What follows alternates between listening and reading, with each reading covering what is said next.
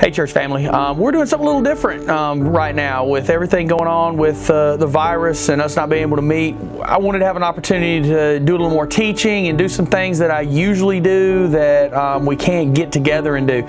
So we're going to be doing a series of short little Bible study videos that we're going to take some passages of scripture and break them down for you. They're going to be about 3 minutes, 4 minutes, something like that, and we're planning on having them come out daily.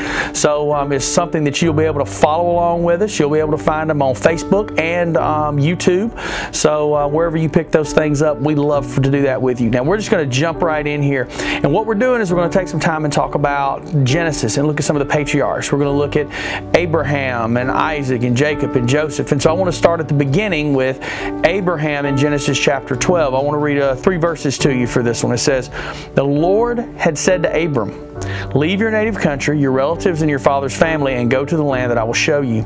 I will make you into a great nation. I will bless you and make you famous, and you will be a blessing to others. I will bless those who bless you and curse those who treat you with contempt. All the families of the earth will be blessed through you." Now what's really fascinating here, and the part I want to talk about for a minute, is if you back up into Genesis chapter 11, Abraham's father, Terah, moved from Ur to the city of Haran.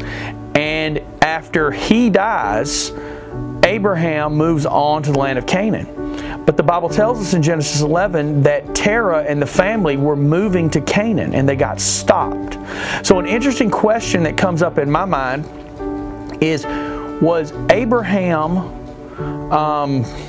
having his family go with him, or was Terah told to go, never followed through, and so then God gave the promise and sent Abraham on instead? That's a very interesting thing to think about. Acts chapter 7 actually talks about this, that there was a promise made to Abram before he left Ur.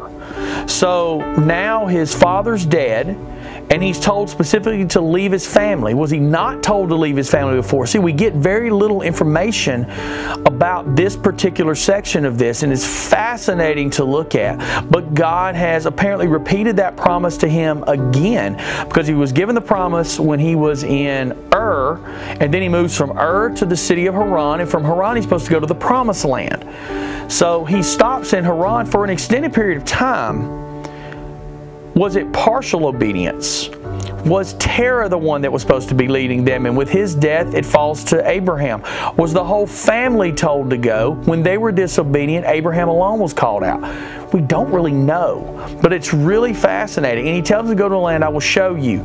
So they knew generally that they were headed to the land of Canaan, and once that they're there, God's going to show them some more specifics. But packing up and leaving and going to a land that I will show you, that takes some faith. Abraham got part of the way, took pause, and then moved the rest of the way. That shows us something important, that God's promises never stop. We may delay them, but God doesn't delay them. In God's timing, all things work together for His good and for our good. So I hope you can join us again. We'll have another one of these videos posted hopefully tomorrow that will pick this up. You'll be able to find them on YouTube. You can go back through our videos on Facebook, and we'll hope to see you soon as we continue working through Genesis chapter 12. Have a blessed day.